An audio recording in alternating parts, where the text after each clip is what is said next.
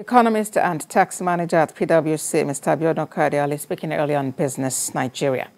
While maintaining international prominence, influence and visibility through activities in Africa, the Institute of Directors Nigeria says it remains committed to promoting sound governance across the continent to spur socio-economic development. Addressing journalists during a World Press Conference as part of activities to mark the Institute's 40th anniversary, President and Chairman of the Governing Council, IoD Nigeria, Mrs. Ijejidema, stated that the Institute has been pivotal in attracting foreign investment into the country by promoting corporate governance and global best practices.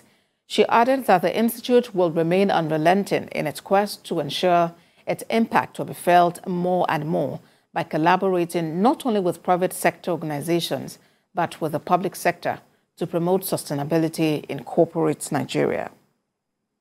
These champions of progress realize that to attract the desired foreign investment into our Nigerian economy, that there's a need to ensure that the management and leadership of organizations in our country conform to global standards and best practices.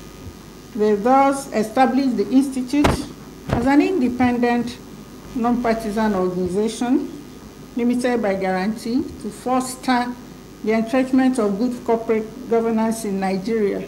IoD's mission is to continually advance professional competence, integrity, and enterprise. It is committed to the deepening of sound corporate governance practice by facilitating the implementation of corporate governance codes to foster sustainability in Nigeria's economic development.